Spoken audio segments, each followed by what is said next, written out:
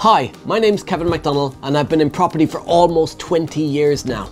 I'm known as the UK's leading expert at creative property investment strategies, and I wrote the Amazon bestseller, No Money Down Property Investing. In this video, I'm going to be reacting to Mark Homer's property predictions for 2021. Mark Homer is the co-founder of Progressive Property, the UK's leading property education company. They also own, co-own and manage almost 1,000 properties. He's one of the UK's leading experts in property, and more specifically in commercial developments. Mark really knows his stuff and I cannot wait to react to his predictions. So before we get started with this video, like, subscribe and hit that notification bell.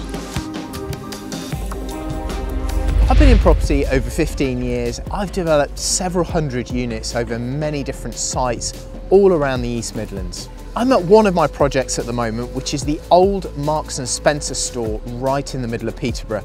We're developing this into 99 apartments and are well underway with the roof on and the steel structure all in place. This building looks really impressive and it's coming along really well. I can't wait to see it when it's completely finished. Clearly everybody knows that the pandemic has had a huge effect on the economy and sped up the demise of many markets. In particular within commercial property, the demise of retail property has been sped up significantly by the pandemic. All of these warehouses supplying directly to the homes mean that retail is moving off the high street and into warehouses and into industrial units on the edge of towns. Really good points there by Mark about the high street being pretty much killed off by the pandemic. Amazon was actually killing the high street before the pandemic ever happened. It's just the pandemic that pretty much finished off the high street. So it'll be interesting to see what Mark talks about in terms of where the opportunity might come on the high street for maybe residential property. Let's see.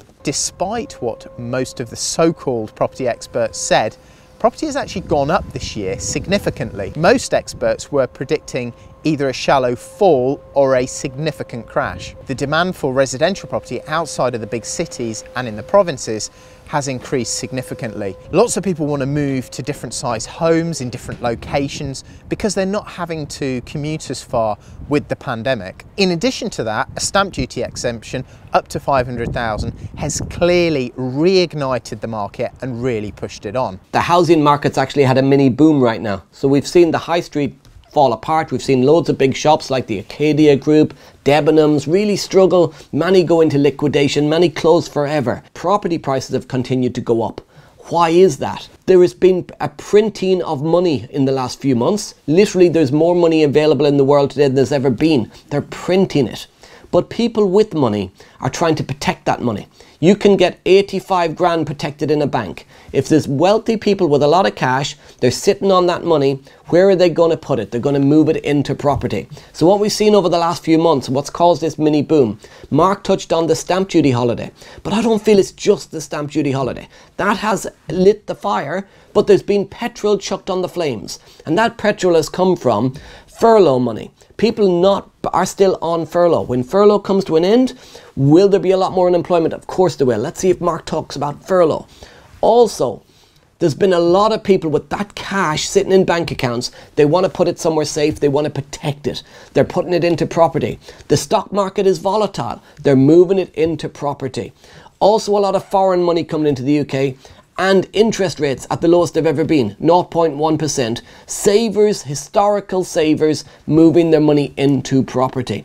Now that could bring opportunity in 2021, because when all of that money is already moved into property over the last few months and it starts to slow down, and the stamp duty holiday, if it doesn't get extended, will we start to see a tightening of the market? And if there's a tightening of the market, that can bring opportunity for you if you know your stuff. Well, the first thing that most people love to ask me is what's going to happen to property prices?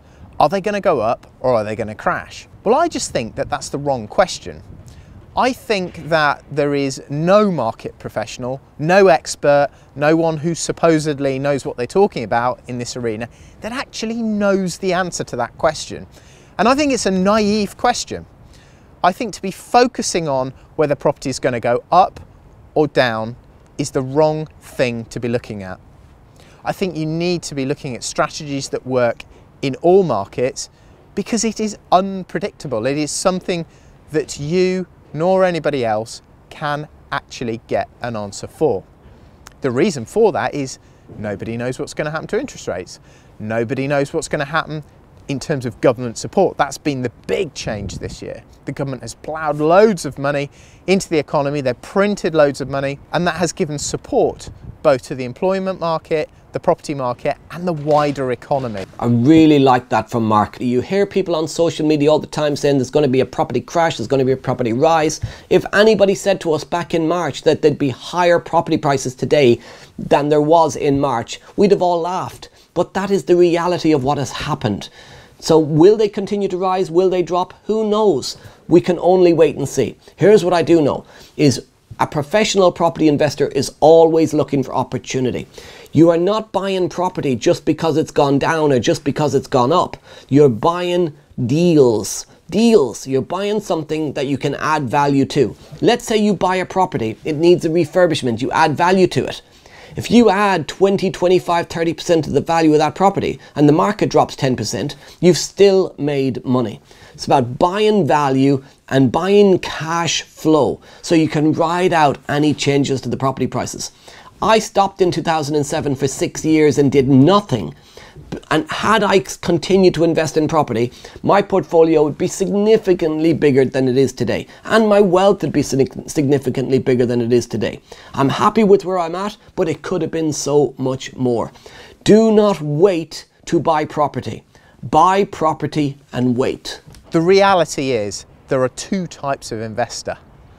Those who can't time the market and those who know they can't time the market. Really love the point Mark made there about two types of property people. Those that can't time the market and those that know they can't time the market. I know I can't time the market. That's what I mean by wait. Don't wait to buy property. Buy property and wait. Is that the residential property market, specifically single lets and HMOs, are likely to see increased tenant demand in 2021. Why is that?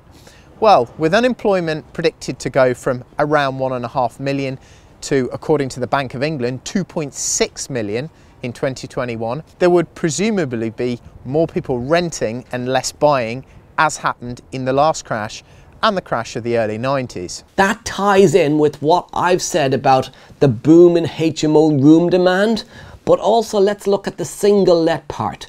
So with the unemployment going up, Mark touched on over 2.5 million people potentially being unemployed. Those people are going to be on universal credit. They're going to be looking for housing benefits until they get jobs again.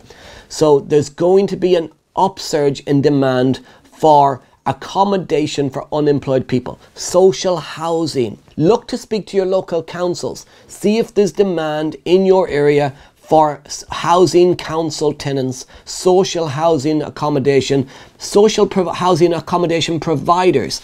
Maybe your sweet spot this year could be getting properties that you give for social housing. There's definitely going to be a demand, and a lot of people have found out in the last few months how important government money is, and that's exactly what you get with a council tenant. I think it's pretty obvious that interest rates are not likely to go up. In fact, the Bank of England has been making noises about preparations for negative interest rates. That means you're going to be paying money to put money into a savings account, and potentially, a little bit like Denmark, some of you may end up being paid to actually take a mortgage out. That's pretty crazy, isn't it? Really interesting prediction about negative interest rates, if they do come. A lot of people talk about fixed rate mortgages. Standard variable rate mortgages means that you are tracking the base rate. Our tracker products tracking the base rate. Maybe you want to keep your products on low rate trackers. Maybe you've currently got one and you're thinking about fixing the rate long term in case there's a rise. Maybe the best product to be on will be that low rate tracker product. If you're looking to buy property right now, you can lock in long-term low interest rates. So maybe secure a 5-year term, a 10-year term on an interest rate at a really low figure. Because he's saying he doesn't predict interest rates to go up, but over the next 10 years, they could go up. This is a 2021 prediction, not a 2030 prediction.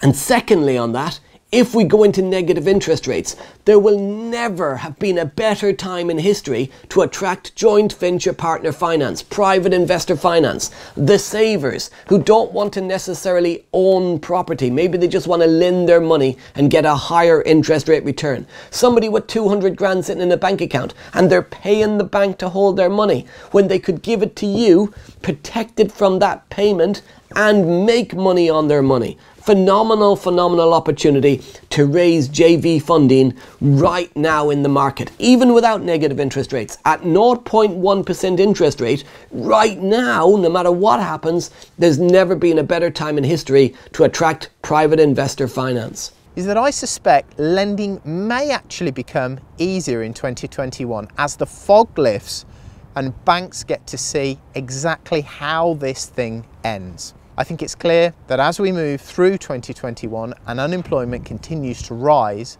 once banks can see how bad it's going to get and how much support the government is likely to give with quantitative easing and all the other schemes that they're using to pump money into the economy, they will become less concerned and I suspect make their products even more attractive.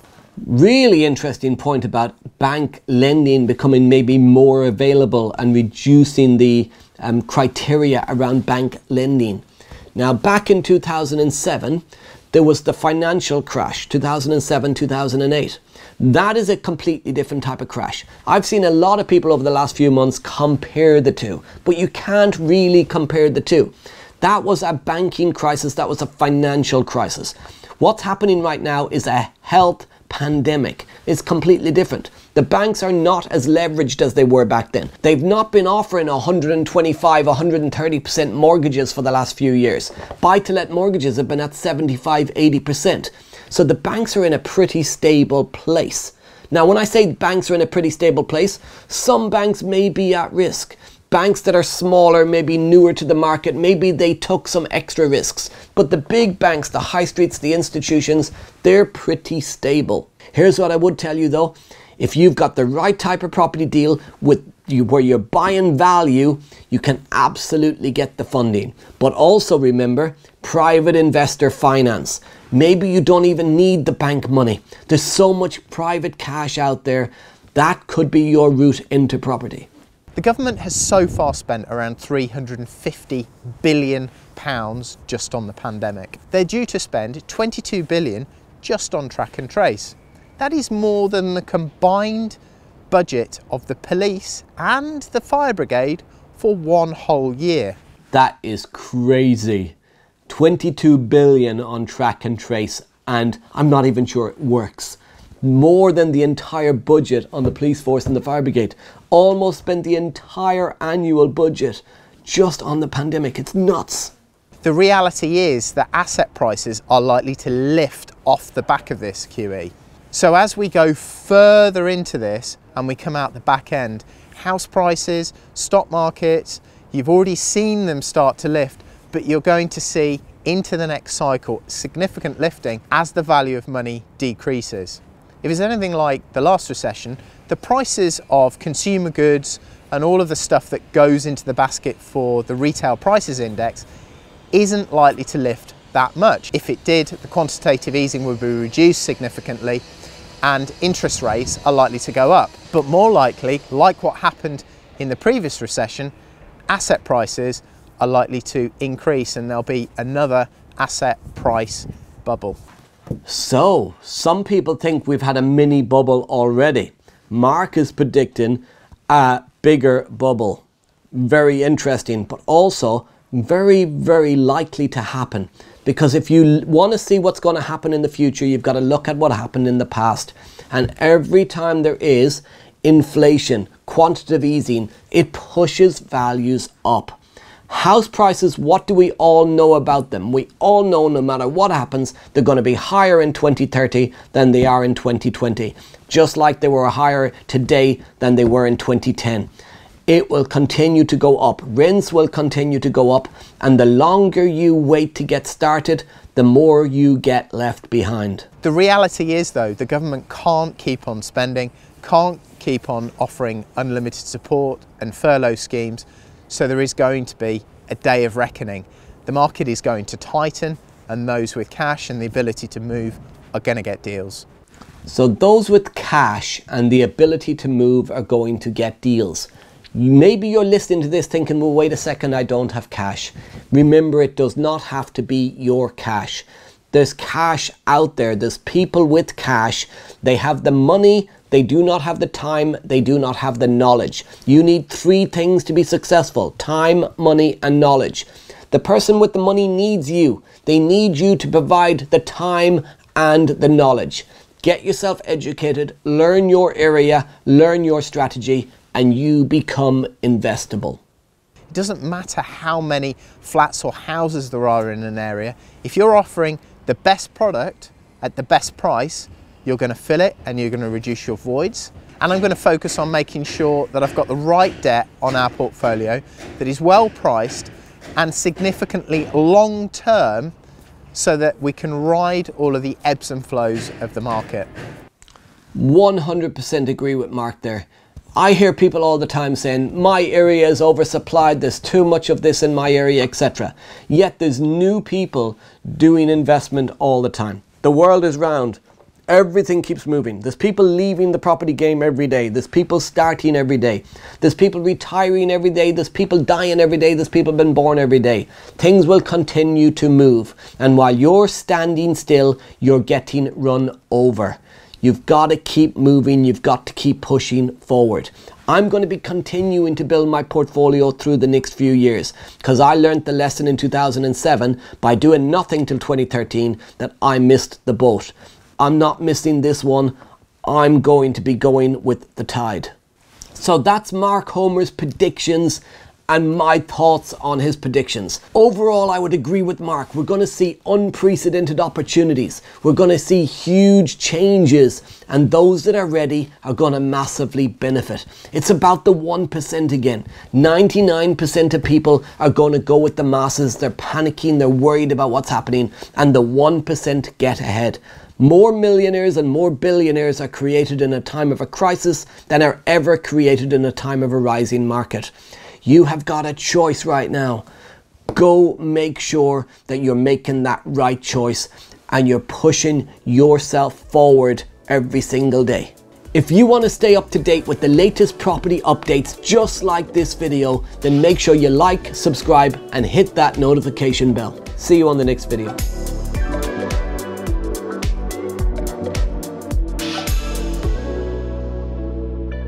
You're going to play this as well separately, aren't you? Hey, that's Rob's as well. You broke Rob's. Look at me, it's cracked.